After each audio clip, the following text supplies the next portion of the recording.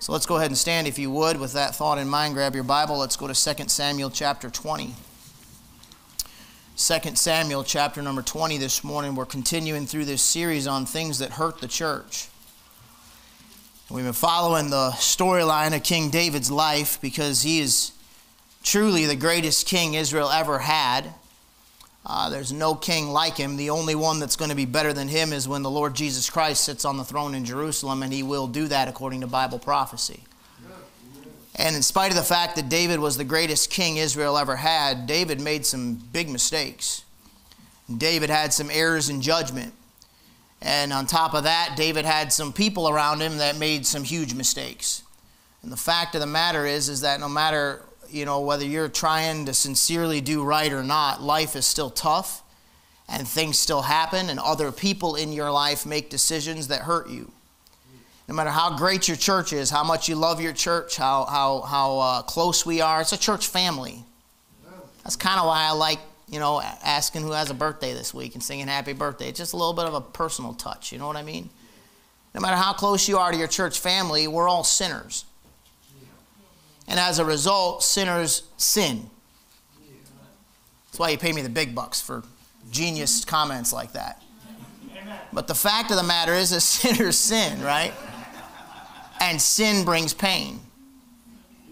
So no matter where you go, what church you're a part of, no matter what, you're going to run into problems. I don't care how much you love your family. You're going to run into problems. And so we're talking about things that hurt the church because, first of all, I want to know what's coming. And then second of all, I want to know how to avoid anything I can avoid. Anything I can do to not be part of the problem, I want to do. Thirdly, I want to make sure that when a problem comes, my reaction to the problem doesn't make the problem worse than the problem actually would have been. And that's what we're trying to follow as we go through the storyline of David's life. In 2 Samuel chapter 20, we come to this story here this morning. And there happened to be there a man of Belial whose name was Sheba, the son of Bishri, a Benjaminite. And he blew a trumpet and said, "We have no part in David, neither have we inheritance in the son of Jesse, every man to his tents, O Israel." So every man of Israel went up from after David and followed Sheba, the son of Bishri. But the men of Judah clave unto their king, from Jordan even to Jerusalem. What I want to preach to you on this morning is cleaving to the king. Let's pray. Father, we love you this morning. We come to you again in prayer, Lord, not just because it's what we do at this time, but because we really believe that you're God and that you hear and answer prayers. And I pray now, Father, as we look at this story, that you fill me with your Holy Spirit, Lord, and help me to be faithful and consistent to the words of Scripture. Help the people to see what the Scriptures say, and I pray that you'd help us to make good application to our lives so we can leave here, Lord, better off than we were when we came. And in order to be that, we have to be a little bit more serious about walking with you and staying close to you. We ask it in the name of Jesus Christ. Amen. Thank you. You may be seated. Now, you know the storyline. David has been run off his throne by his own son Absalom. Absalom in your Old Testament being one of the greatest types that there is in the Bible of the Antichrist. David got run off his own throne, and now he's on his way back to reclaim the throne in Jerusalem after the battle between Absalom's guys and David's guys took place, and David's guys won, and now David's on his way back to sit on his rightful throne. And you noticed in the verse, like I mentioned to you, it says, "The men of Judah clave unto their king." I got thinking about that and just the picture that that creates for you and I. Listen, the Lord Jesus Christ is not ruling and reigning right now on this earth. You do understand that, right? I'm sorry, but you hear all this fluffy talk from religious people about the kingdom and his kingdom and God's sovereign and God's in control and all that kind of stuff. And, I do believe in an almighty, all-powerful God. You do understand that, right? But the fact of the matter is that the Bible teaches us when we study the Bible that Satan is the god of this world in this present time, and that there's principalities and powers ruling this world. They're the rulers of the darkness of this world, spiritual wickedness in high places. So right now, Jesus Christ is not the one running this show. If he was running this show, what's going on over in Russia and Ukraine would not be happening. If he was running this show, all the atrocities and all the sin, all the wickedness, all the confusion, all the destruction, all that's going on in the world today would not be going on, because when he rules and reigns in Jerusalem, he's going to sit on a throne in Jerusalem for 1,000 years. You've got to understand that. That's Bible teaching. He's coming back to claim his throne. When he came the first time, the Jews rejected him. He came unto his own, the Jews, and his own received him not. They said, we will not have this man reign over us. And they got the Roman government hooked up with them, and they crucified their Messiah. You understand that, right? He came preaching the kingdom of heaven. What he was saying is your Messiah is here, and then they were looking for a military ruler to come and free them from Rome, but he wasn't preaching that message. And they rejected their king and crucified him. He's coming back to claim his kingdom. And the Bible teaches us that he is going to rule and reign on the throne in Jerusalem for 1,000 years. Your king is coming back to set up his kingdom. Amen. Now, in the meanwhile, some stuff's happening. He's not reigning right now. People get mad at God all the time for what's going on in the world around them or the things that happen to them. But folks, that ain't fair to God. He told you he's not running the show. The sin is running the show. Human nature is running the show. The devil's running the show. But the Lord Jesus Christ is not running this show, but he can run the show of your life if you'll allow him to, and he wants you to let him. Amen. King David is a great type of Jesus Christ as he got driven off of his own throne, and Absalom steps in, and the funny thing is the vast majority of the people follow Absalom. The vast majority of Israel, a very small group of men left and went with David, but the vast majority of Israel had sided with Absalom because Absalom was beautiful, as we already looked at. The Bible said there was no blemish in him. Absalom was a man of the people. He was a great politician. He told them exactly what they wanted to hear, the way they wanted to hear it. He acted like everybody is ultra important. Oh, your matters are so important, but there's no man deputed of the king to hear you. Oh, that I were ruling in the land, then would I hear you. You matter. You're the most important thing in the world. Your issues are the only issues that count. Oh, it's all about you on your iPhone and your YouTube and your... Never mind. I repeat myself too much. Do you understand the spirit of the Antichrist, the spirit of the devil? It's to make it all about you all the time. When he showed up to Eve, what did he say? Ye shall be as gods, knowing good and evil. It's you, more education, making your life better. God's holding you back. All the rules of God. Yea, hath God said. Let's doubt what the Lord says. He approaches it positively. Yea, not negatively. Hath God said? And place a little doubt in her mind about what God said. That's a trick of the Antichrist. That's a trick of a deceiver. That is exactly what Absalom did when he came in to try to take his father's throne. Here he is, the greatest king Israel ever saw. I absolutely love David. He is one of my favorite Old Testament types. My favorite Old Testament character is King David. Do you know why? King David is the sweet psalmist of Israel. King David's the man that would take a lame, crippled man, Mephibosheth, the son of his enemy, the bloodline of his enemy, and say, come into my house, I'll take care of you. You can't take care of yourself, I got you, bud, come with me. That's David. David's a man that man, he'll look out for those that are beneath him, he'll take care of people, he'll be kind to his enemy. When Shimei goes and cusses him and Abishai's like, let me take off his head, David's saying, leave him alone, man. You're too hard for me. Don't be so aggressive. He's just cussing me. God obviously let him cuss me, or he wouldn't be cussing me. Leave him alone. That's David. You know what else I like about David? David was an absolute warrior. I like that. Sorry. That's just, I'm carnal, okay? I like the fact that guy could fight. That guy could lead. He was absolutely fearless. When everybody else was afraid, he went out and said, I'll put my life on the line to kill Goliath, and you'll see what God Almighty will do for me. But if I die, I die. I don't care. Hey, listen, a lion came in and tried to go after my sheep, and when that lion, they were my responsibility. And when that lion came in, I went after him. I didn't run like a stinking coward. I didn't put myself first. I didn't think I'm more important than them. I laid my life down on the line for a bunch of sheep, and guess what? God gave me the victory. A bear came in. I went after that bear. God was teaching me some things as a young man about doing my job and stepping up to the plate when I needed to step up and facing danger and being what I'm supposed to be, to take care of what I'm told to take care of, no matter what the cost. And God always stepped in for me. Now, I'm not letting that Goliath blaspheme God's people anymore. I'll go kill him. I like a guy like that. That's a king like that's a guy I can follow. You know what happened? You know what I like about David? He messed up. And I'm not making excuses for messing up, especially on the level that David messed up on. It's absolutely horrible. One of my prayers to God is, God, you've given me a decent start in the ministry. Help me finish. I don't want to be one of these old guys that winds up messing up and stepping out on my wife and a disgrace to the church and a disgrace to God and all the rest of it. I don't want to finish like that. I want to finish my course with joy. I want to finish clean. I want to finish with a good testimony. I want to finish in the traces for God. You know what I like about David, though? Even though David messed up, he did not allow his failures to stop him from continuing to serve God. When David messed up, he could fess up. Thou art the man. You're right, I'm the man, Nathan. I'm on my knees, I'm begging God for mercy. I'm sorry. He didn't make any excuses. He didn't push it off on anybody else. You never find him one time trying to throw Bathsheba under the bus. Not one time. He says, it's my fault and I'm sorry. I did wrong. I like a guy like that. I can follow a king like that.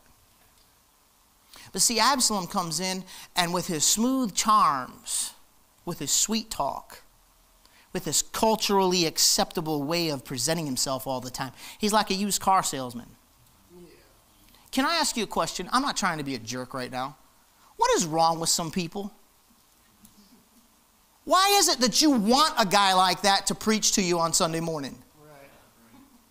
You can't sniff that out? Well, that preacher, he talks so rough, and nothing in you says, hey, at least he's not trying to get our money, because if a guy's trying to get our money, he don't look at us and say, knock it off. The Bible says it whether you like it or not.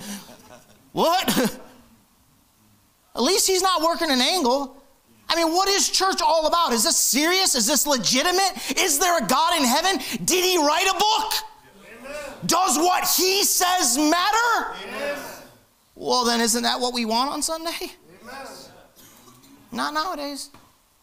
The vast majority of Israel is going after Absalom. Why? Because he's smooth talking. You know, more than once in the last couple of weeks from different locations, not one place, I've had people say, our people tell me stories about people they've talked to. Like literally, the one guy said this, hey, what does your pastor teach about tithing? He said, well, it's not that simple. Actually, he teaches us just to follow the Lord and give what we want to give. We've never even passed a plate one time in 15 years. There's a box in the back. If you want to give, you drop it in. If you don't, you don't. He said, well, I'm fixing to join a church, but they're making me take this like oath or pledge or promise or whatever it is that I'll give 10% of my income if I'm going to be on the church membership. Massive mega church. What's wrong with people? Why is there never a light bulb that goes off, goes, wait a minute. Oh, well, he's sweet. And the optics are great. And the music is wonderful. It's just like the rock concert with Jesus names put to it. So I feel just like I always do the rest of the week. Right. And I come like I am and I leave like I came, and there's no challenge to me. There's no conviction there. I just feel better about myself. They affirmed my faith. So let's go party on Friday and go to church on Sunday. That's what's wrong with people. That's why they go after the Absaloms. You know what it is? It's a sign of the times that you're in. Let me show you a couple of passages. I'll show you a couple things about the devil, and we'll get into this thing. But I want you to see these verses because I think they're very important. Go with me, if you would, please, to 2 Timothy chapter 3. Keep your finger here in 2 Samuel. We'll be right back. Go to 2 Timothy chapter 3.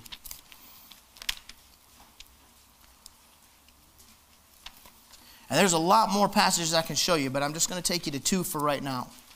2 Timothy chapter 3, and look at verse number 12, please. It says, yea, and all that will live godly in Christ Jesus shall suffer persecution. What? That's a promise. There's promises. There's the promises of God, right? You hear the religious fluffy talk? I'm kind of mocking it, but I hope it doesn't offend you that I mock that stuff. I'm not calling out people's names. I'm not naming your church or whatever. I'm not attacking people personally. I'm talking about a philosophy. Do you understand that? I'm not even talking about a denomination. I don't care what denomination. I'm talking about a philosophy. The philosophy in this culture is, oh, everything is perfect in Jesus, Jesus, Jesus. You know what I mean? Well, he says, take up your cross and follow me. You want to be consistent, preach? I'm supposed to represent him, aren't I? You hear about him, right? It's about the Lord Jesus Christ, not about us, right? He said, take up that cross and follow me. Huh? How come that's not preached? You want to serve the Lord in spite of the fact that God promises you if you'll sell out to Jesus Christ, you'll suffer persecution. Amen. I say, oh, time out, bro. I'm an American. You don't understand. I got rights. Nobody can do anything about anything that I do. I got lawyers to defend me. You understand what I'm saying? I got a great cushy car and a great cushy house and a great cushy salary, and I got rights. I'm an American. No, he said if you live godly in Christ Jesus, you shall suffer persecution. Why don't we have more problems than we have with people? Look at the next verse. But evil men and seducers shall wax worse and worse, deceiving and being deceived. You know, as the end times come, and as we get closer and closer to the coming of Jesus Christ, you know what's going to happen? People are going to accept and believe a lie more and more and more. People are being programmed to a lie. You would understand that, right? Yeah. They're being programmed to accept a lie. Now, I'm not talking about COVID. I'm not going there, okay? I'm not a conspiracy theorist. Why does it tighten up in such a conservative room when I say I'm not a conspiracy theorist? I'm not. You know, these idiots were saying Barack Obama was the Antichrist? I've never seen anything dumber in my entire... I'm being mean. I'm sorry. I'm not trying to be mean. I love people. I love God. I love you. Everything's wonderful, okay? But look, that is the dumbest thing I've ever heard in my life, because according to the Bible, when you study the Bible says the Antichrist is a Syrian Jew. Barack Obama was not a Syrian Jew. You do understand that, right? It's just biblical ignorance. It's just constantly a lie, a lie, a lie. Anything but the truth. Anything that I'm into. So if you're a conservative, you got all kinds of things offered to you that you can get into that's not the Bible. And if you're a liberal, there's all kinds of things offered to you that you can get into that's not the truth. It's not the Bible. It's not the Word of God. Jesus said, I am the way, the truth, and the life. You want truth? You got to find it in Jesus Christ and in His Word, or you don't got it. Because everybody's lying. Oh, Trump, he's going to get arrested on Tuesday. What are we going to do? Look, listen, I think you already know, so it's not a secret. It's going to be obvious if you listen to me any length of time. I would definitely be way more of a conservative than I would be a liberal, right? Yeah. Okay, fair enough. Trump ain't the answer. Amen. You believe him? You? You know why conservative born-again Christians like him so much? I'll tell you exactly why. I had a saved person tell me. The reason they like him is because he'll strengthen our military and our economy, keep me safe and keep me rich, protect my money and protect my skin. Where's the Lord in that picture? I'm telling you, your hope ain't in any politics. And the quicker the thing goes down, the quicker the Lord will come and get us out of here. And if the liberals do take over, maybe the Christians need a little heat to get them a little more serious about God. So what if it's God's will for somebody more liberal to get in next? Hey, look, man, if it'll get the Christians serious about it, then praise the Lord for it. I know, I'm sorry, visitors. I'm not always this mean. Well, most of the time I am, but sometimes I'm sweet. He said you're going to suffer persecution, and he said something else. He said there's going to be more and more deception as time goes on. Yeah. Now, when I say deception, you start thinking the cultists. You start thinking the Moonies or some cult leader who tries to drag you up in the mountains somewhere and cut you off from your family and get all your money and take your women and your daughters. And that's a stinking evil spirit. But the devil's a lot smarter than that.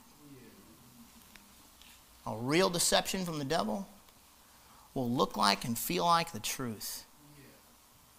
I am telling you where the devil works right now. And so everybody's so hard on the crackheads and the heroin addicts and all the rest of that stuff. So hard on them people, man. Because you're sheltered. This stuff's terrible, and the stuff they do and they're addicted to, it's terrible, and I hate everything about it. I hate everything about it. I preached at my funerals of young men that I knew and loved and even discipled, led to Christ, because they couldn't get off the stuff, and they wanted to. They wanted to. Well, why would you just quit? It ain't as easy as just quit. You understand what goes on in somebody's physique? You understand what goes on? It messes them up, man. Yeah, that's the devil. That's the flesh. Down in the bar or in the whorehouse. Well, the flesh will take care of that stuff. You know where the devil works? Well, the Bible tells you. We don't have to guess at it. We don't have to have an opinion about it. God tells us where the devil works. Yes, he does. You know where he works? He appears as an angel of light. And his ministers, his preachers, as ministers of righteousness. And he shows up with a silver tongue like he did the first time he showed up. Hey, Eve, you're looking awful beautiful today. Where's Adam? Well, I don't know. He's somewhere around here. You know, you're a smart girl. You know, you could be a lot smarter. You got so much untapped potential. Let me show you how. He's a deceiver. Go to the book of Revelation, then we'll go back to 2 Samuel, and I'll get down through my points here. Look at Revelation chapter 12. Revelation chapter 12, verse number 9. We'll be getting to this in the next few weeks in our Sunday evening service. The Bible says in Revelation 12:9, and the great dragon was cast out, that old serpent called the devil and Satan. Now watch it. Which deceiveth the whole world. He was cast out of the earth, and his angels were cast out with him. Look at Revelation 13:14. And deceiveth them that dwell on the earth by means of those miracles which he had power to do in the sight of the beast, saying to them that dwell on the earth that they should take an image to the beast which had the wound by a sword and did live. You know what he tells you in here? He tells you that the devil's a deceiver. And he's so deceptive, he had the power to deceive the entire world about something. Brilliant minds. The best of the best, the most educated, the most experienced, the richest, the most powerful, just completely taken over in their minds by the devil himself. That powerful to deceive. You know, as you go down through the passage, we'll get through it, and when we get in there on Sunday nights. The beast is so powerful, he has an image made to him for them to pray to. And they're bound to pray to that image, and he gives that image power to speak and communicate with people. You know what it is? It's AI. Now listen, 20 years ago, 50 years ago, when I was a kid 40 years ago, I remember preachers talking about artificial intelligence. Just one that I know of that was a brilliant man. And people used to laugh at him. How stupid is that? Not one person laughed when I said AI. You all knew what I was talking about.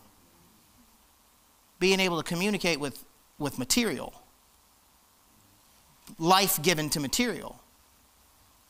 And the preacher used to say that. You know what he used to say? He used to say this: the Antichrist is going to come and present to the world that he's Jesus Christ. He'll show up probably in a time like a world war. And he's going to come in when there's no way to find peace, and this entire world has tried to fight for peace, and they can't find peace. And he's going to probably come down like something from outer space in a UFO and touch down and step off that ship and say, I'm Jesus. Because the Bible tells you he's going to come saying he's Christ. And people just say, what an idiot. That guy's like, he's crazy. He's a cult leader. But he was getting it from the Bible because there's passages in Ezekiel that nobody to this day has been able to define. And they're spelled out to you when you read the passage in Ezekiel. And it's talking about end times prophecies. And when he details the image, it's a UFO. It's a circular flying object with all these lights all the way around it and all kinds. It's a UFO. And he said what this is it's some kind of object that comes down from outer space that actually is flying in the air, and he spelled it out. He spelled it out 50 years ago or more from studying the Bible. And I used to sit there as a little boy mesmerized. Man, that's so good. He believed every word of the Bible, and not one error in the Bible. He was brilliant. He knew the Greek and the Hebrew and all that, and he was brilliant. He taught us that the King James Bible in our lap is the perfect, inerrant, infallible Word of God, and you check every man and everything he says based on what the Bible says. You check every guy based on that book. Make sure he opens and shows you. And then you pray over what he shows you to make sure God's showing you the truth from the Bible. Don't forget. I know where we're going here this morning, but don't forget, we're talking about cleaving to the King. You got to cleave to the right king, not the wrong one. How do you know which one's right? Absalom said all the right things, looked the right way, did the right stuff, and everybody was following him, and he offered everything that was right. He talked really spiritual. He was going out to worship. How do you know he's right? Good question, huh? Antichrist is more than likely going to show up. The Bible tells us he's going to show up. He's going to present himself as Jesus Christ, and he's going to bring peace on earth for 3.5 years, which is the beginning of the tribulation. They're all going to believe a great lie because Jesus showed up. And he brought peace between the Muslims and the Catholics and the Christians and the non-denominational. And he brought peace in the Middle East. And he settled everything going on with Russia and China and India and North Korea. And finally, like a 60-year-old man told me 2 weeks ago, I think it was, he said, he got talking about politics, and I tried to do what I do with politics and avoid it and bring it to the Lord. You know what he said to me? He said, what we need is somebody to come and bring us peace. A lost man. That's a perfect setup for the wrong guy to show up. When you say, well, let me show you the Prince of Peace. Can I take my Bible and show you? He says, don't give me that Bible. Okay, so what are you running by? What are you basing what you believe on? How do you know you ain't believed a great lie? You know, years ago when guys said he's probably going to come down in a UFO claiming to be from outer space and all this kind of stuff, claim he's Jesus, people laugh at him. He's so stupid. I said a UFO, and I started telling you about Ezekiel actually describing UFOs, and not a person in this room blinked or looked at me like I'm crazy. Do you know why? Because you all been watching the news. That's why. Because what I just stated has already become accepted mainstream to consider that there probably is intelligent life somewhere and that there are UFOs. It's mainstream. Some of the most brilliant people on the planet right now believe it and study it. It's no longer some little weird side theory. I'm telling you, what I'm trying to tell you is this, except whether you like every detail I'm saying or agree with it or not, I'm trying to tell you this. You're getting close to the coming of Jesus Christ. And as you get closer, life gets tougher. As we get closer to the tribulation period, the Bible explains to us that there's going to be tribulation in the world. It's desensitizing people to what is coming, which is the great tribulation. It's getting the world programmed and ready for the setup. It's a spirit that now worketh in the world, the Bible said. It's a spirit that's been here since Bible times. It's the spirit of Antichrist. And it's moving the pieces around and getting everything ready so that when Jesus Christ blows that trumpet, and he'll do it anytime he wants, and you and I are getting out of here. If you're saved. Then the Great Tribulation begins. Because right at that time, some worldwide mass phenomenon happens. I know, that sounded crazy 5 years ago, didn't it? Don't sound so crazy anymore, does it? Ain't it weird? So when some worldwide mass phenomenon happens and Jesus shows up and gives an explanation for it, everybody believes the great lie. And everything looks like it's solved for a little while. You're getting close. I'm not trying to freak you out. What about all this stuff going on in the news about war? Well, maybe World War III is not far, and that might mean Jesus is coming. I remind you, some of them thought that in World War II. And it didn't happen. He just said two different things. Yeah, I know I did. The Lord will do whatever he wants, whenever he wants. That's right. You can't box him in. I'm just telling you that if you study the Bible, you realize we're probably getting real close to our king getting back on the throne, just like David is in this passage. He's getting ready to get back on his throne, and I want to be one of the guys when he does show up who's cleaved to the king, who does not compromise no matter what everybody else is doing. I need Jesus more now than ever before. Amen. And I want him to guide my life. Back to 2 Samuel. Life gets tough and problems in the world, especially in a sinful world, especially in a sinful nation that's thrown away God and thrown away the Bible, 2 Samuel 20.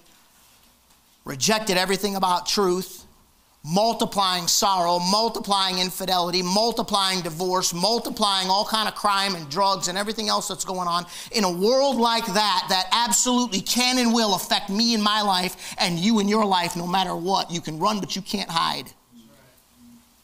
You know what you and I need? How do we not buy into the lies that are being sold? Cleaving to the King. I've told you and told you and told you, and I'm going to repeat it again. I do have more than one message, but this is the most important message I got, so I got to repeat it every week. The most important thing in the world is your personal relationship with Jesus Christ. Notice a few things about cleaving to the King. Cleaving requires some things. First of all, it requires that you and I know who is and isn't for the King.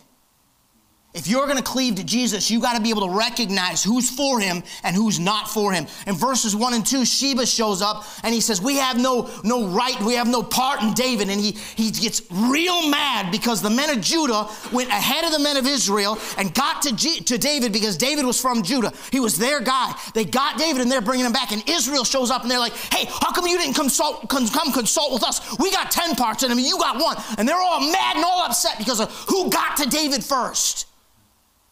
See, it was all about Sheba. It was all about his people. It was all about his rights. And he was mad because Judah got there first. So Sheba's there, and Judah and Israel have this big argument, and the words of the men of Judah are fiercer than the words of the men of Israel. They're like, listen, he's our king. He's from our part. You back off. Because they are cleaving to him. And Israel gets all mad, and then Sheba pops up. And in the heat of that moment, in the confusion and the mess of all that's gone on, don't forget, the world is coming apart. Can anybody relate? The world you live in is coming apart. It's not getting any better. I'm promising you that.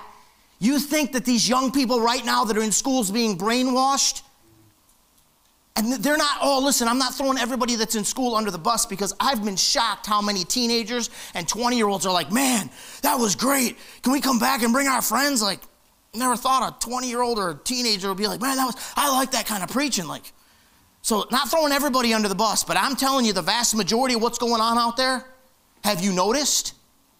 You think they're going to get more peaceful with time? That's what you're heading for.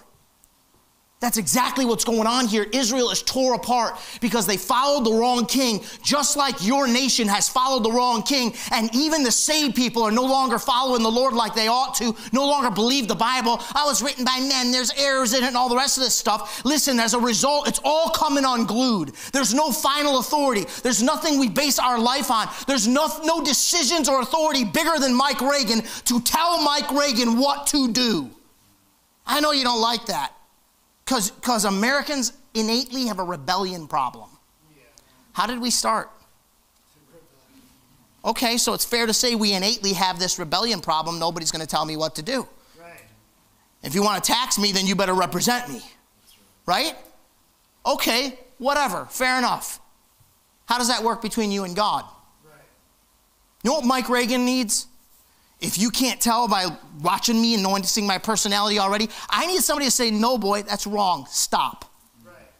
Change. It's just how I am. Yeah, how I am's caused a lot of problems. I have to change. Amen. Here's this big mess showing up because there's no authority. Some are following Absalom, some are following David. You better recognize who's following Jesus Christ in the day and age you live in and who means it and who doesn't, because you'll never cling to Jesus Christ if you side with the men of Israel. You'll never cling to Jesus Christ if you go after Absalom. Hey, no man can serve 2 masters. You know what else you got to do? You got to refuse to fight against the king. If you're going to cleave to Jesus Christ, it requires you to refuse to fight him. Do you know how many saved people are fighting the Lord this morning? Come on. I know, listen, please understand. I do understand. I know.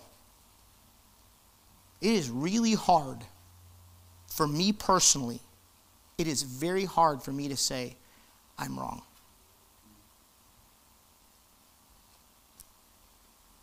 Call me whatever you want to call me.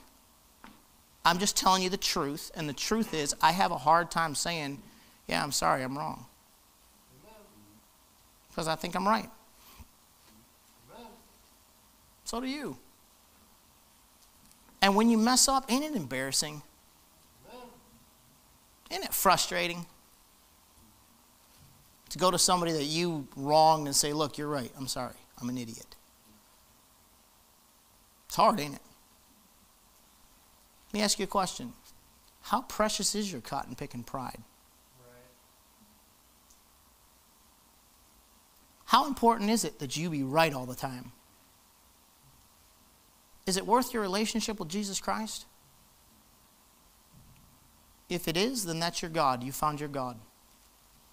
You're your God. You got to recognize that the king may want some things out of you that you don't want to give him. One of the things I did not want to give him was this.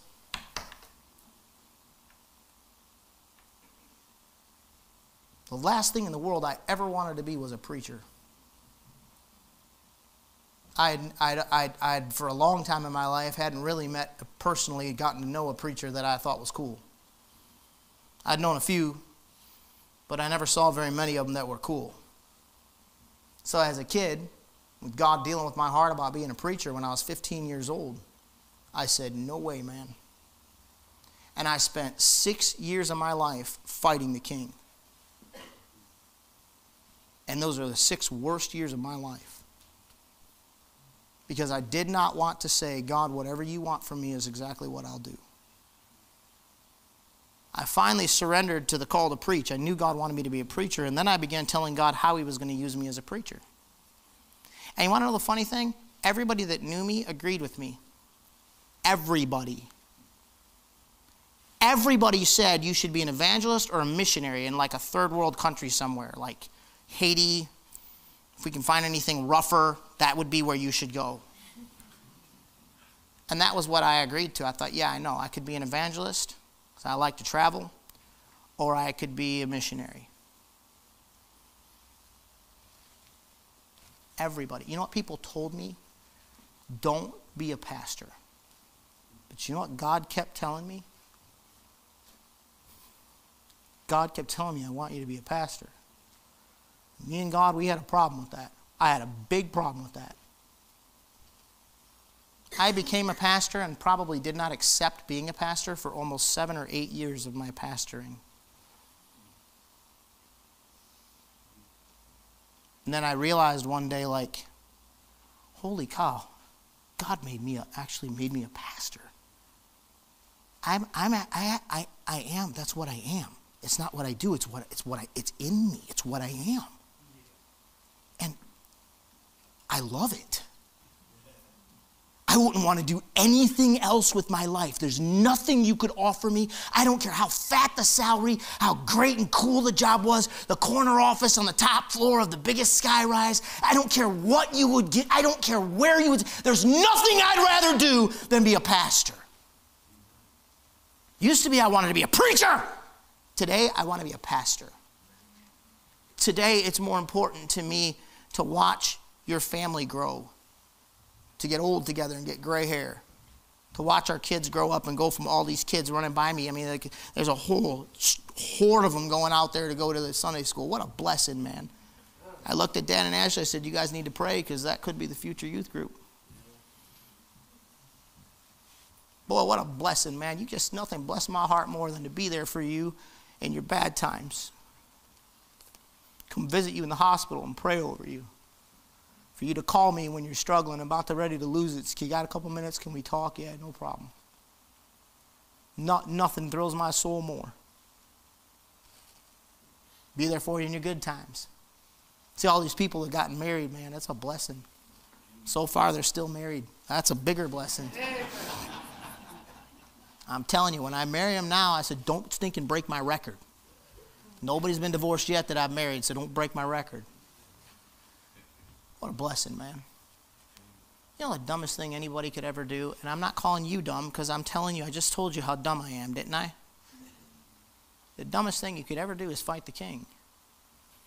But there's a whole bunch of people that have been fighting the king. He told Joab, don't kill my boy. Joab said, I'm killing him. You're an idiot, man. He's the king.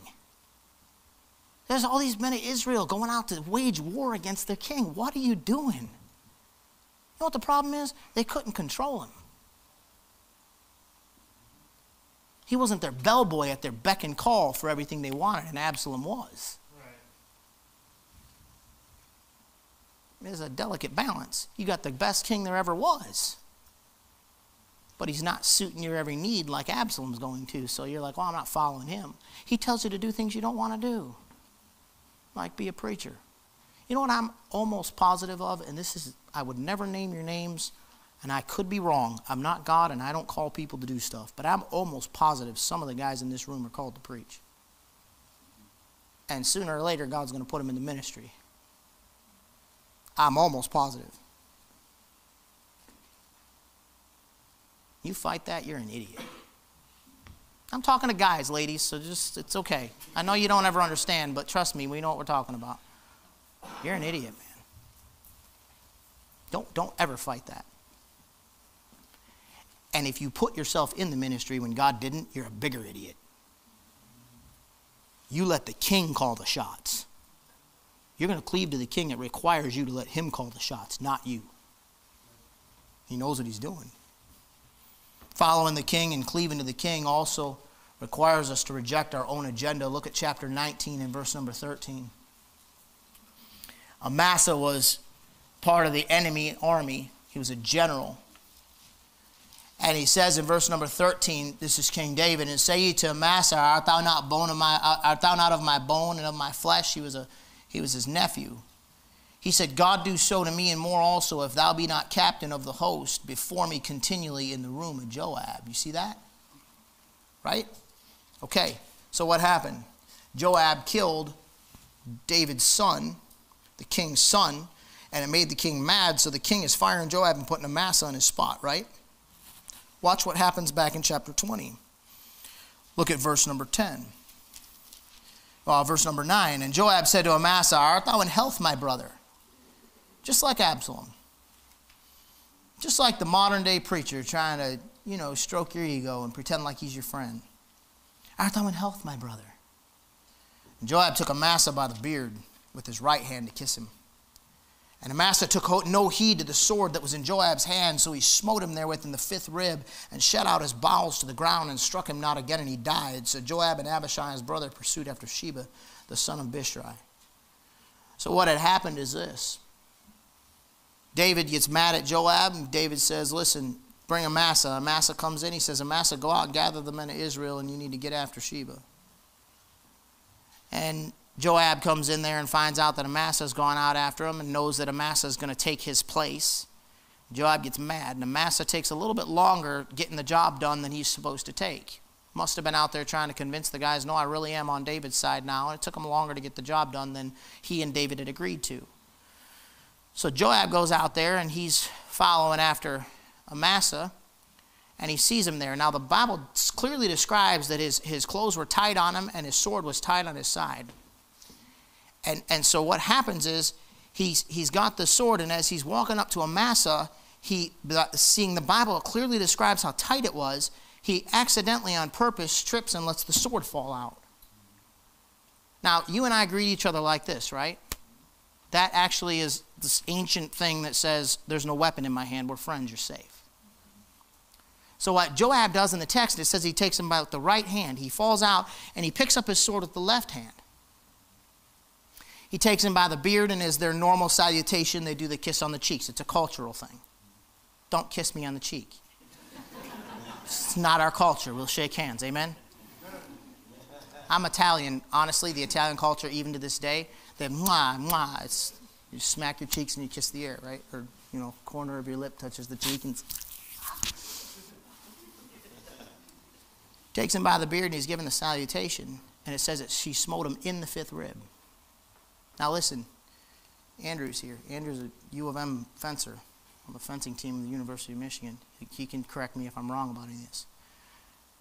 But when you take that sword, a guy like that trained with the sword, he hit him, he smote him, but you don't just, you got to think about this. He says in the 5th rib, he probably more than likely crushed that rib, busted him wide open, and it says his bowels came out through his ribs. He takes him by the beard. He drives, and when you drive with the sword, you don't just drive with your arm. Your feet are planted, you're driving from the ground, and you're exerting a whole lot more force. Am I wrong? You're driving from the ground. Footwork is extremely important. I did take a little bit of fencing myself, nowhere near where he's at when I was a kid, so I forgot everything. I do know this, footwork's everything. And when you drive off your feet and you push that power. So not just the weight of his body and the momentum, but the power that he exerted in his legs. Their technique was amazing back then. He grabbed him, and while he's pretending to kiss him, he said, wham, and put that thing right, and just dropped him right there, boy. He's laying there wallowing in his own blood. His guts are coming out, and he's wallowing in his own blood at the side of the road. You know why Joab killed him? Because the king prefers you over me, and you're going to take my spot. Don't you take my Sunday school class. Don't you take my pulpit. Don't you take my job as the youth director. Don't you take my spot at the piano. Don't you take my job. You see the application? You fight against the king. If he wants to promote somebody else in a position you have or want, and that's his will, will you let him? I'm talking about cleaving to him. In other words, my own motive and my own desires and what I want for my life and what I think of myself does not matter. Whatever he wants is what matters, and that's plenty for me. Like David, if he wants me on the throne, he'll put me back on the throne, but I'm not splitting the church to fight for my position. I'm not splitting the kingdom to fight for my position. Things that hurt the church, right? You know what hurts the church more than anything? When you don't cleave to Jesus Christ more than anything else in the world. You know what hurts your marriage? You know what hurts your marriage? It's not your crazy spouse. I'm preaching now. You know what hurts your marriage? Not loving Jesus more than you love your spouse. Because if you love Jesus more than you love your spouse, your love for Jesus will get you through the bad times, and it'll help you learn to love your spouse right. It's cleaving to him that matters. We got to cleave to him, and it requires us to recognize who's for him and who's not. It requires us to refuse to fight against him, and it requires us to reject our own will for his. Cleaving also is something we should do regardless of the results. All the men of Israel, you see that in verse 21, verses 1 and 2. Every man of Israel goes up after David. You know what that means? You're in the minority. If you cleave to Jesus Christ in this day and age, you are in the minority. If you say, I believe the Bible and I'm not ashamed of it. That's why it's Bible Believers Church. You see it? Amen. Absolutely not ashamed of two things: the name of Jesus Christ and the Word of God. We'll talk about it tonight. Revelation chapter 3. Not ashamed. You believe the Bible? Yeah. Why? Because I'm educated. I flip it right back on them before they can get me with it. You know why you don't? It's written by men. You know what's in it? I said to one guy, have you read it? Yeah, man, yeah. Cover to cover? Yeah. Cover to cover. You read the whole Bible, cover to cover. Name me 5 books from the Old Testament. Oh, I'd have to go back and look at it. It's been a while. You're an idiot, man. You're lying through your teeth. I love it, and I know how hard it is to read it cover to cover. Cleave to him regardless of the results.